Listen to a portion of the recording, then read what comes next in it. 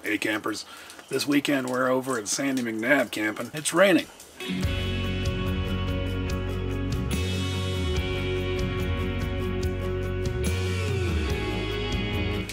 A little bit wet out, but this is doable.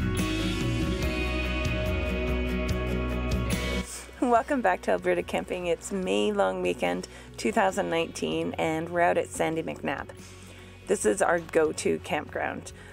It's close to Calgary. It's close to where we park our trailer. And Turner Valley is really close, so if you forget something, it's not far. It has everything here, everything you would want. It's rustic, yet there's still lots of neighbors. It's a big campground too. There's lots of sites here. I think there's 138 sites. Yeah. But what I love is that it has power. When we do a lot of dry camping, but it does have the power. It has a water dump station, which is nice to have it right there. You can just dump and as you leave. There's also, what do they call it? The comfort station? Yep. It's the bathroom. There's heated bathrooms and showers.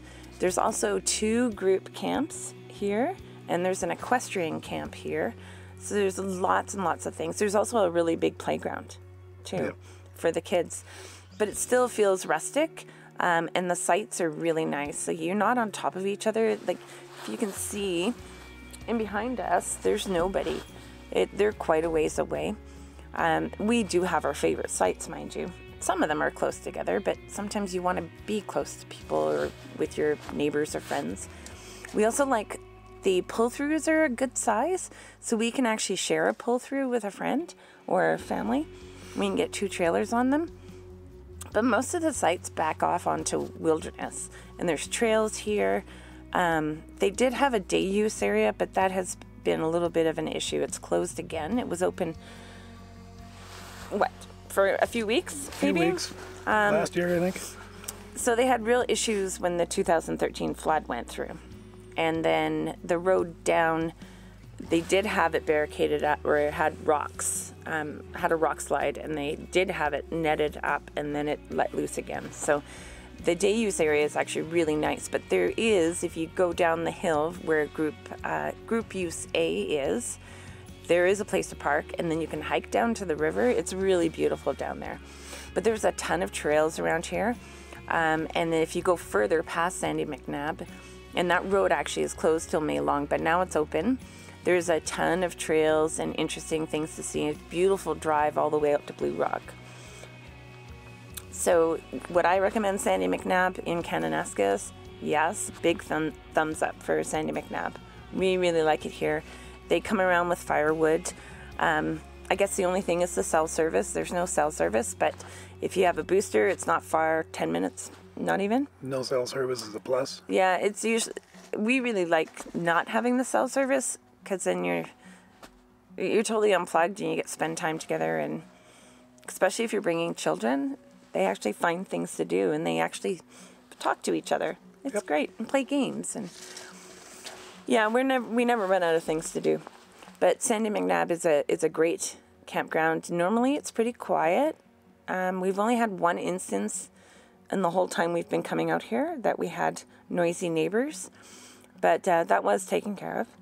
It is first come, first serve, so there's no reservations at these sites. So that's even better if you're not people who don't like reserving or don't know 3 months from now where you want to be. Yeah. It's a little better, because we tend to never know 3 months out where we want to camp. The only drawback to first come, first serves, though, is if it's forecasting to be a beautiful weekend, people tend to come out sooner and reserve their sites. So you end up paying a little bit more because you're reserving a site you're not actually on. Yeah. So you're bringing your trailer out like on a Wednesday night instead of coming out on Friday. But it's worth it if you know what you're getting. Definitely. It's $33 a night. If you got a second unit on your site, it's $31 for the second. Mm-hmm. Firewood's $10 a bundle. Yeah. And they come around with their trucks and deliver wood. Can be a little expensive for firewood. So I think this weekend we're going to be spending about $100 Yeah. on fire. Well, it's because it's so cold and we were having fires during the day. Yeah. Yeah. Normally it wouldn't be that much, but... And if you come out with friends, then you're splitting it. Yep. Sandy McNabb is a wonderful place. It's always well maintained. The bathrooms are clean.